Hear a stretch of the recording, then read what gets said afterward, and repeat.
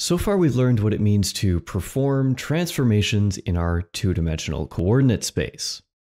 Let's take this into 3 dimensions now and examine the matrices for scaling and rotation. We'll look at that one in just a second. So first off here with scaling, we're going to find that a scaling transformation will always be represented with the following matrix. So what we have here is a 3x3 matrix with scaling factors defined along this diagonal here, right? So we can scale a certain amount in the x-axis, the y-axis, and the z-axis. Now by multiplying this matrix by some vector, which represents some point in space, we can end up with the transformed version of that vector, or x prime, y prime, and z prime, right? Just each of those components transformed according to this matrix. Again, nothing has changed here. This still follows the same intuition we've been working with thus far. This matrix and the values that will be written in here for the scaling factor of x, y, and z respectively indicate where in the new transformed coordinate system the basis vectors for x, y, and z, where those vectors land.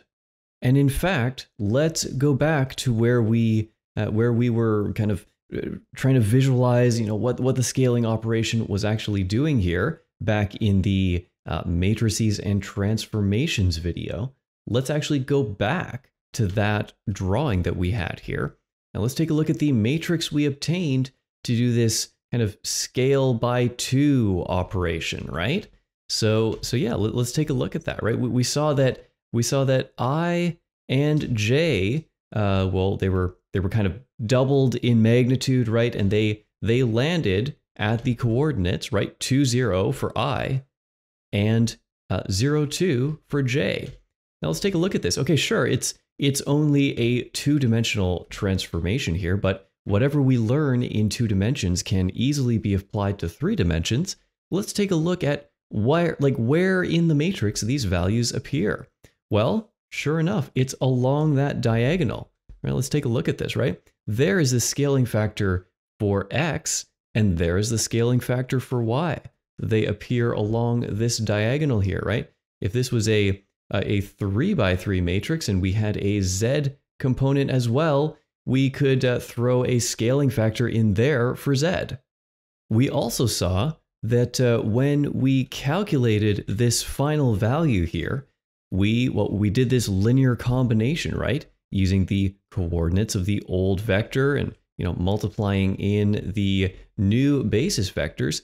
But really what we were doing here was, well, multiplying the x coordinate with all of the associated x values and multiplying the y coordinate with all the associated y values, and then just summing across the rows here, right? Doing that vector addition to end up with the final result. Well, hey, that sounds an awful lot like matrix multiplication, doesn't it? Where we would end up multiplying each coordinate with its the coordinates associated with it, and then, well, summing across the rows. Again, let's pull up that other matrix multiplication that we did in the matrix in the matrix operations video, right? We were multiplying the associated coordinates here and then summing the results. So turns out what we were doing back here with this linear combination was in fact matrix multiplication between this old vector and this matrix, representing, of course, where the basis vectors land in the new coordinate space. All right, so hopefully that ties together what we've been talking about so far with matrices and matrix multiplication, and that we can see here that at least when doing linear transformations, right, with scaling and rotation, nothing has changed. We're really just accomplishing that same linear combination, just using matrix multiplication. Now for rotation, we have a bit of a different situation going on, just because we do need a different formula depending on which axis we are rotating around. But if we take a look a bit closer at one of these formulas, it's actually not that bad. We can see here that basically when rotating around a particular axis, we don't, again, if we consider these values to be related to the x-axis, we actually don't change anything for the axis that we are rotating around.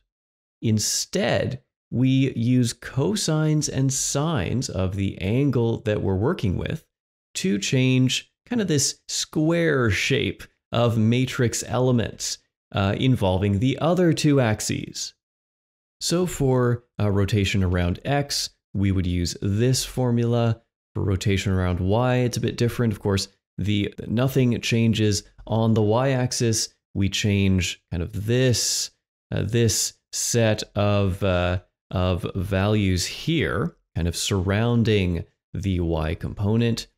And for the z-axis, we leave the z-axis unchanged and change these components. All right, and this should make sense, especially once we relate this back to the previous example we worked out using the linear combination for doing a rotation back in the matrices and transformations video. So let's actually keep this formula in mind and just head back to that that drawing that we did to relate the two together. So if we take a look at that drawing that we did back in the matrices and transformations video, we can see that in order to do this counterclockwise 90-degree rotation, we obtained a new set of basis vectors, right? Where I pointed, well, it was pointing up on the y-axis, right? So its coordinates was 0 and 1. And the j basis vector, well, it was pointing -1 on the x-axis and 0 on the y. All right, so, well, hey, does this layout of coordinates look familiar? What if I drew it out this way? What if we pretended this was a three-dimensional vector? What if these were three-dimensional vectors in a 3x3 matrix? All right, so we could consider this transformation as occurring in 3 dimensions just by imagining we were looking directly down along the z-axis, kind of looking at the x-y plane here, and we can see, well, hey, look at that cluster of coordinates there. This kind of square shape. I mean, that looks real similar to what we have going on here, right? We have this cluster of coordinates right up here with the z-axis unchanged. Let's actually relate these two and just see that it was precisely the same thing going on here back when we did this linear combination. All right, so, well, what was the angle? What was the angle that we were working with here? Well, it was equal to 90 degrees, right? It was a 90-degree rotation. So, well, let's copy this and put it beside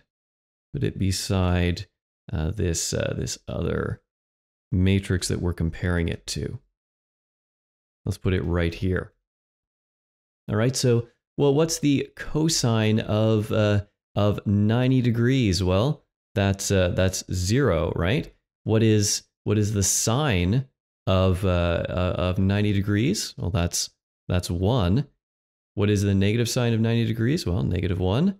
And we already know that the cosine of 90 is 0, right? So there it is. This is precisely the same transformation matrix we obtained just when considering, what the basis vectors were doing during this counterclockwise 90-degree rotation. All right, so I just wanted to, again, make that connection just to show that even when doing this linear combination here, again, we're accomplishing the same thing as matrix vector multiplication. And of course, we were multiplying by this matrix, which was describing the transformation that we were creating. Now, one thing to note before we move on here is that these rotation formulas or these rotation matrices only apply to the right-handed coordinate system. The right-hand system. And just because of how this works in the left-handed system, you will find actually that in the left-handed system, we will start off with row vectors for our x, y, and z coordinates. And there's a number of things that has to happen here, right? Just due to the rules of matrix multiplication, right? We know the number of columns has to equal the number of rows of a matrix, right? So the vector will have to come first in this case in the multiplication, and then we'll also be using a transposed version of the rotation matrix. So again, for this x rotation, maybe for the x rotation, we would have to use a transposed version of that rotation matrix. So these elements on the diagonal will remain unchanged. However, we're going to see that the sine theta and negative sine theta do trade places just because of the transposition. All right, so do keep that in mind if working in the left-handed system. We will be working with row vectors for individual vectors or points in space, and the transposed version of the transformation matrices, just because of the order that we have to do this matrix multiplication in order to get the same results. All right, and last but not least here, translation. Perhaps we might think of this as the black sheep of the transformation family. It has to go and be all different on us and be completely different than rotation and scaling. What we're doing here is not a multiplication operation. What we're doing is taking some vector and just performing a vector addition by some change in x, change in y, and change in z, right? So that's all that's happening with a translation transformation, right? It is not a linear transformation. It is a simple vector addition. So the final thing that we need to cover in order to kind of make sense of transformations as a whole and come up with one way of working with any kind of transformation, at least as it pertains to the common transformations in 3D graphics. The last step we need to do here is figure out a way to reconcile translation to rotation and scaling. And that's what we're going to do in the next video on homogeneous transformations.